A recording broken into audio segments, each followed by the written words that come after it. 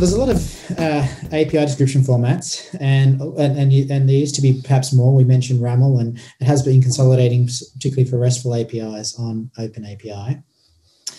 But Postman also did, in part of their 2020 report, cited obstacles for adoption of APIs, and 52% cited the number one obstacle for adoption of APIs was lack of time, followed by a lack of knowledge of how to do it at 36%. As an industry, the one ourselves included, producing tool sets for API development and deployment, how can we help address these obstacles? Yeah.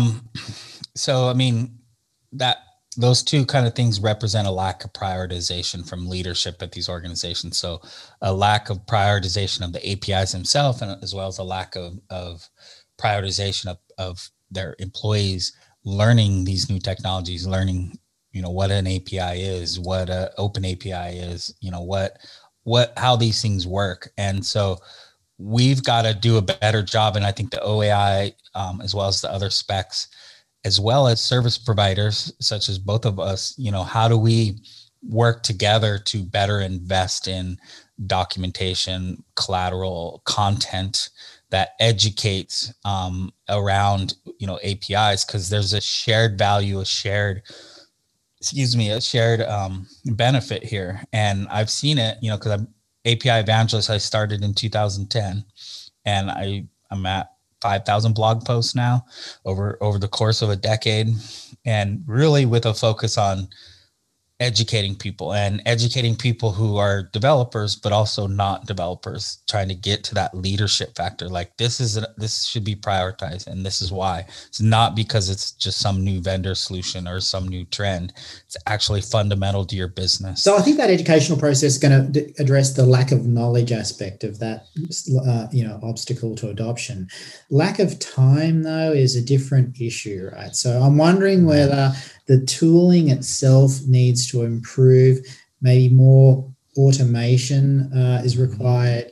How can we address that lack of time aspect as tooling providers? Well, part of that is we got to educate the leadership, because leadership carves out and allows for workers to have the time. So that's a big piece of it. Mm-hmm. But I would say we got to demonstrate that, hey, if you embrace open API and do open API well, you're going to be doing APIs better, meaning you're going to be designing, delivering more consistent APIs, but then you're going to be integrating. And I would say this is just the next iteration or evolution of CI/CD is interoperability shouldn't be this hard. It's like we should have open API specs for all the services that we need out there. And those shouldn't be hidden. Those should be publicly available, consistent, and up to date. And then the auth layer on that should, we've got it's been a while since we need to invest more in not just OAuth. I mean, JWT reflects this, but we've got to invest more in kind of the next gen of authentication and identity and access management over this. So it's not as hard